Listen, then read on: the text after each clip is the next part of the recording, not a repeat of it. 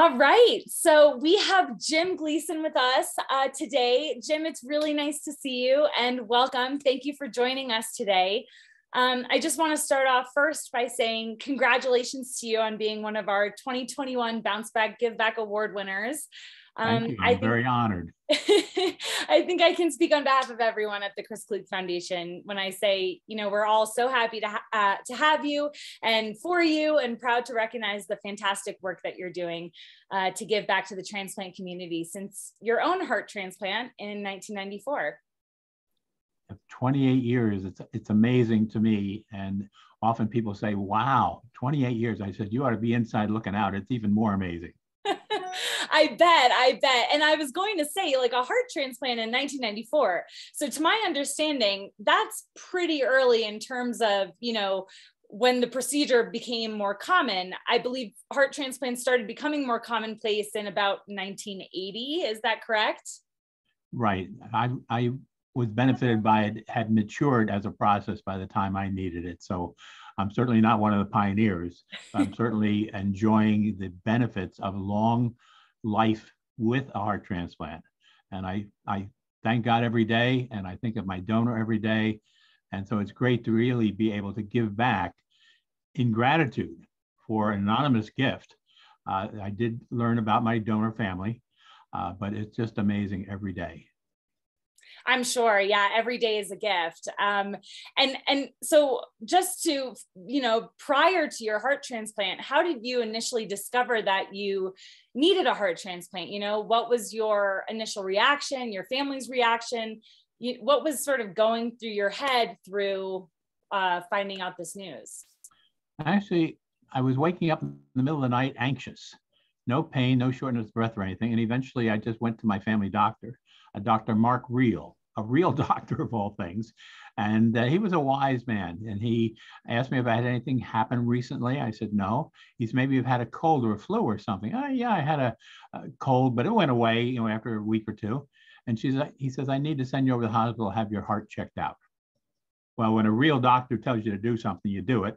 And next thing I know, they came back and said, Mr. Gleason, your heart has been attacked by a virus. And so the pressures are such that we need to put you on some medications. And if they work, that's fine. If they don't, we're going to have to consider a heart transplant. A heart transplant. I mean, this would be in 1992. And so there wasn't a whole lot of information about organ donation and transplant. I mean, it's not like it was a regular topic on Oprah or anything like that. And so I said, hey, I opt for the medication. I'm going to be better. Thank you. Let me get out of here. And 2 years later, the heart continued to fail. And as I was working in corporate America, I found myself exhausted. And just going across the parking lot with a bag, I'd have to stop, catch my breath, and then continue. And so at some point in time, I was trying to do some paperwork in my office, and I just couldn't focus on it. And finally, I sat back and said, what's this like? What's going on? And it was like, I could see what was in front of me, but it just wasn't registering. And I thought, wow, it feels like you're drowning. And so I called my cardiologist and I described the symptoms to her. And she said, Mr. Gleason, you need to come over here right now. You know, what you're describing is exactly what we put in our textbooks for students to learn about a failing heart. And when she did some more tests, the ejection fraction was down into the mid-teens. And I had no idea what normal was. Normal is about 55 or so. And so I ended up down at the hospital, University of Pennsylvania, with a great team that was educating me on the whole concept. And I have to admit, I was never nervous. I was never scared. I'd actually been in a couple of situations where I faced death, had no choice. And so in a way that had prepared me for this. And I had figured out long ago that the one guarantee you have once you're born is that you're going to die someday.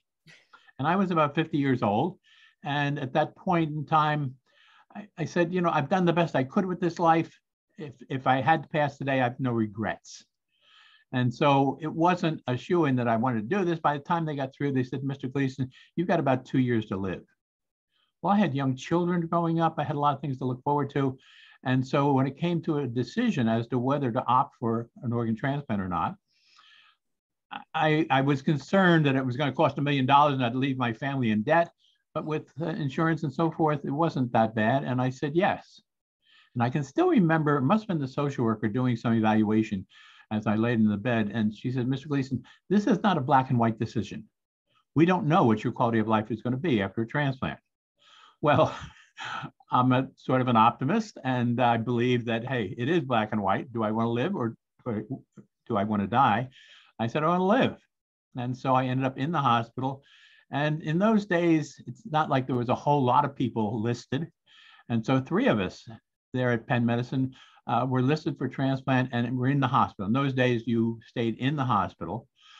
You were waiting for death, either your own or for somebody else to die in just the right way, and for you to be at the top of the list, and for that offer of an organ to match your needs.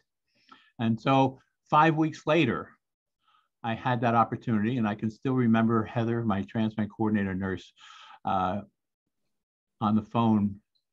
I was in my pajamas on the floor down at the nurses station, and they had a phone for me, and I picked it up, and she said, Mr. Gleason, I think we have a heart for you. And I'll never forget that moment. I'll never forget that voice. And I looked up and I said, thank you. And I said to her, thank you. And I called my family and said, you better get down here. Something's going to start happening soon.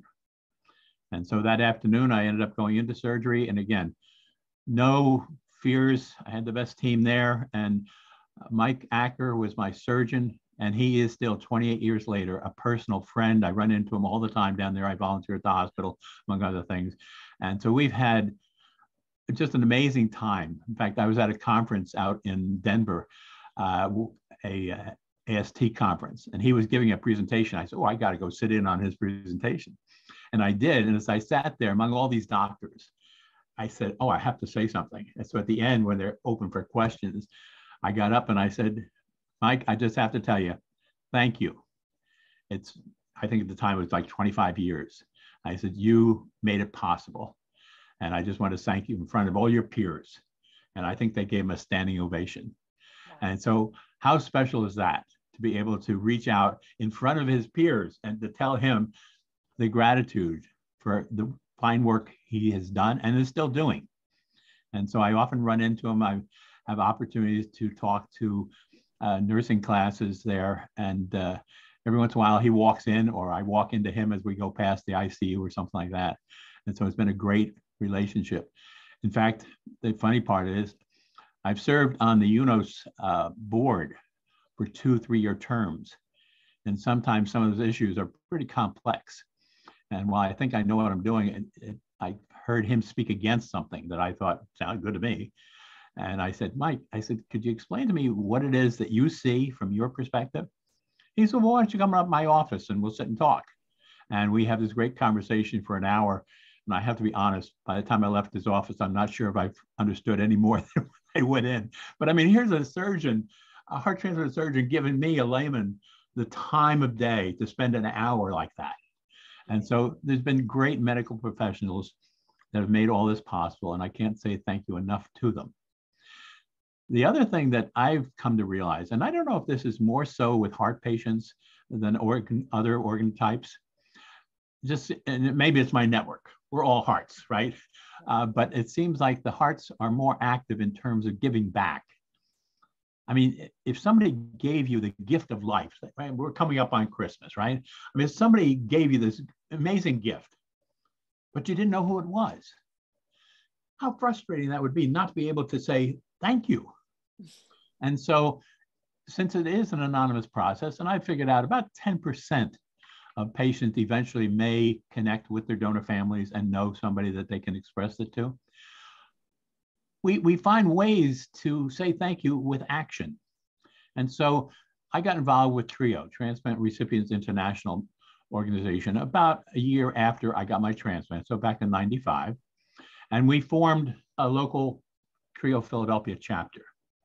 And since then, I've been very active both in that chapter and then at the national level. I've been the president now for about 12 years. And it's just been amazing to be able to give back of the skills that I had in corporate America and my own personal skills by way of giving back to help others follow in this path. And so I truly am blessed. And I've been blessed also with a second marriage. And I married Pam, a donor family, a donor mother who lost her son Christopher at the age of 13. He was killed on a bike by a speeding motorist on a cell phone. And we became really good friends and eventually got married. So we actually share both sides of that story. We live the donor and the recipient side every day.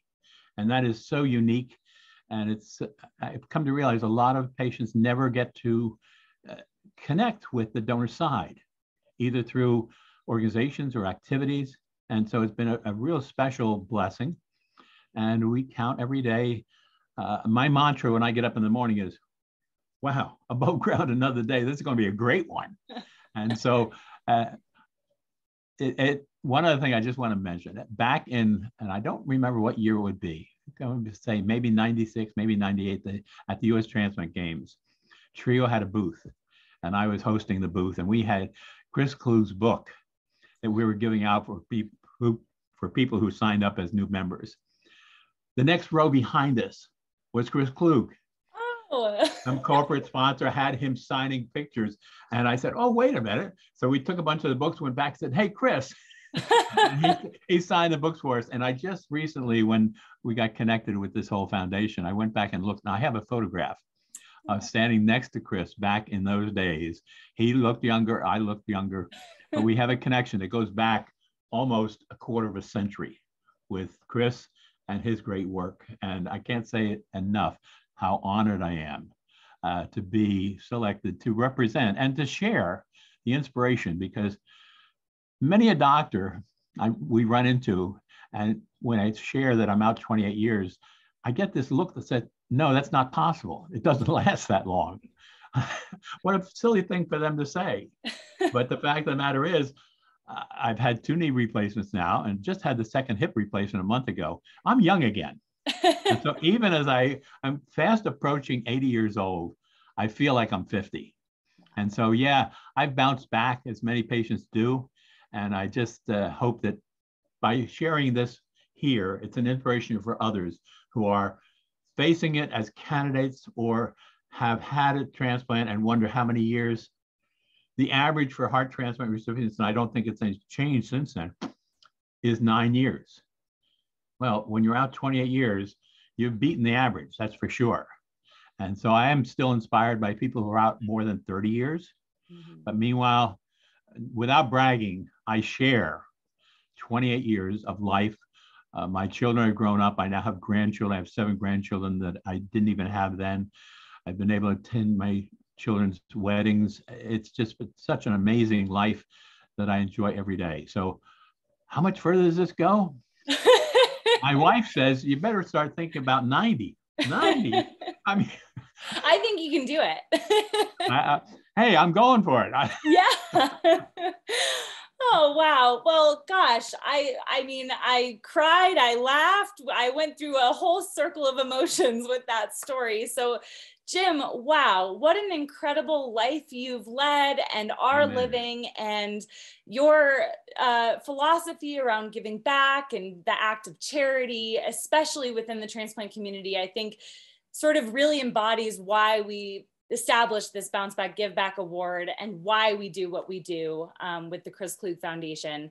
And speaking of awards, I mean, just going through your bio here, you have accolades all over the place. So just to sort of talk more about, you are recognized as you were recognized with the Soapbox Award by the Gift of Life Donor Program, which is in Philadelphia, I believe. Is that correct? Right. Yeah. Yeah. And then UNOS, United Network for Organ Sharing, named you the winner in 2019 of the National Donor Memorial Award for Excellence in recognition of your efforts as a donation advocate.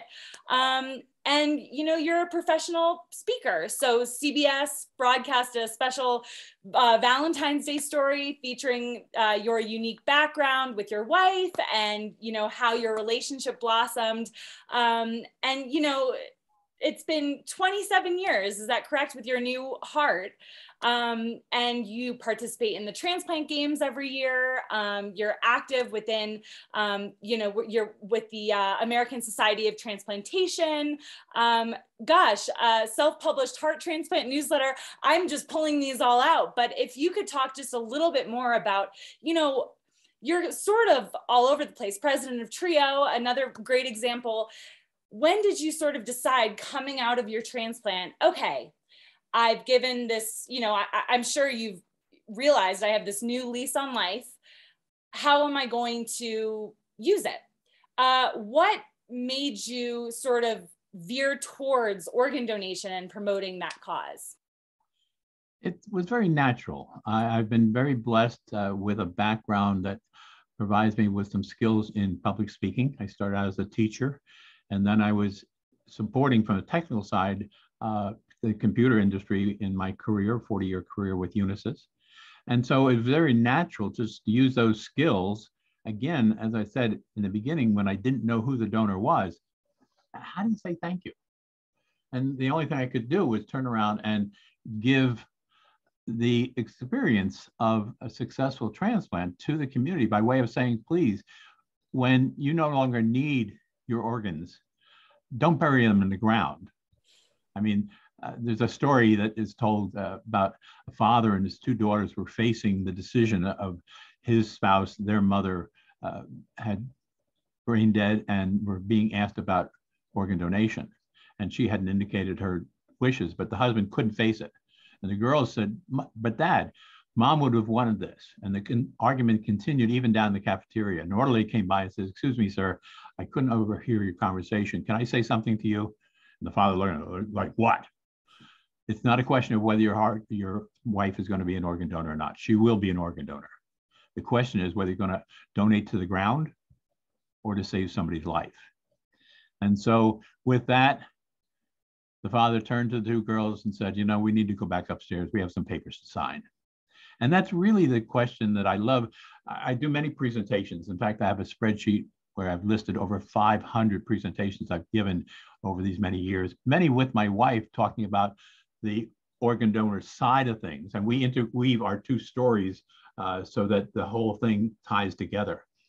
And that's a closing piece of that presentation, to make people realize, yeah, you're going to donate to the ground or to save somebody's life. And the answer is very simple. And so it was just a natural thing for me to do, to be, proud of the success of transplantation that gave me this new extension to life. It doesn't cure death. It doesn't avoid death. You're going to die someday anyway, and accepting that. And so it's, what do you do with it today? And that's the daily challenge that UCC have, and I have, and everybody has. And so this type of experience really puts it more in perspective, because you no longer take life for granted. And so in thanks to Roberto Cuevas, who is my organ donor, over in Brooklyn, New York, he was attacked. He was celebrating his 38th birthday, and he was attacked on the street, beaten about the head with a baseball bat. He ended up in a coma. Now we know coma is not death, but 9 days later, his brain stopped. And so his brothers and sisters got to face the decision, there weren't registries in those days, of being an organ donor. And they said yes. And Roberto's heart ended up over in Philadelphia for a dying father. And I often ask an audience today, I said, where is Roberto's heart today? Nobody ever answers. I said, yeah, it's right here, right? It's beating in front of you. I said, now, Roberto was dead. Was his heart dead? And most of these are medical audiences, either medical students or nursing, and nobody has an answer to that either. I said, well, if this heart were dead, I wouldn't be here sharing Roberto's story, would I? And so it's a very emotional story. It's a very important story, and it really does raise the question for people to make a decision. And I say, I'm not telling you what to do, but if you think about it, wouldn't you like, as Roberto did, still have his heart beating 28 years later? That is just such an amazing miracle. And so every day I say my prayer of thanks, and I say, thank you, Roberto. Well, you got me again, Jim. I'm tearing up over here. I I'm mean, but sorry. you're so right. And to have that legacy of, sharing a heart is just, I'm gonna get choked up again, but it's very touching. And I love the way you put the, in the ground or in someone else. So Doesn't that make it clear? It really does. yeah, yeah. And talking about, what we do every day and our actions every day. I have not received a transplant. I'm not related to anybody who has, or a donor family at all. But I joined this foundation kind of not knowing anything about organ donation. I had already registered as an organ donor, and I started learning more about it as, the job required. And like you said, it's just right there, plain and simple. It's like, how can you not agree with this? So, and it seems like, you have the ability to teach and to talk about, you with your experiences, and mine using my platform, and us both using our platform. So I think, what you're doing is incredible. And this award, the Bounce Back Give Back Award that the Chris Kluge Foundation gives out every single year to 2 transplant recipients, I think you embody every aspect of it. And we couldn't have picked a better winner for this year. And we're so thankful that you joined us today. So thank you again from all of us at CKF for joining us for, our Summit for Life. I wish you could be here in person with us celebrating, but that's just the way it is right now. And we've certainly modified parts of our event to ensure everyone's safety, especially as a healthcare nonprofit. But my wife Pam and I were so looking forward to it. She went out and bought some clothes. In fact, she's got this jacket that is so light and so warm. It's working out well for our winter here in New Jersey right now, but she was looking forward to this too. And so maybe we get out there with you next year if the offer's still there, but we will. Of course, yes, of course, the offer still stands, and we will see you out here, God willing, next year, if everything goes the way we hope in the following year. But again, Jim, thank you so much for joining us today and for representing the ideal transplant recipient, giving back, supporting others like you who have gone through the transplant experience, supporting donor families and those within that community. I know yours and your wife's story are, extremely valuable and touching for a lot of those people to hear. So we thank you again so much for joining us today, and we are honored to have you here with us. And congratulations again. I want to say thank you for offering the platform of being able to show the world that transplantation works, and there's every reason to say yes to organ donation when you don't need those organs yourself anymore. So Cece, really appreciate this opportunity and look forward to being out there in person with you next year, God willing, as you said. Yes. Thank you, Jim.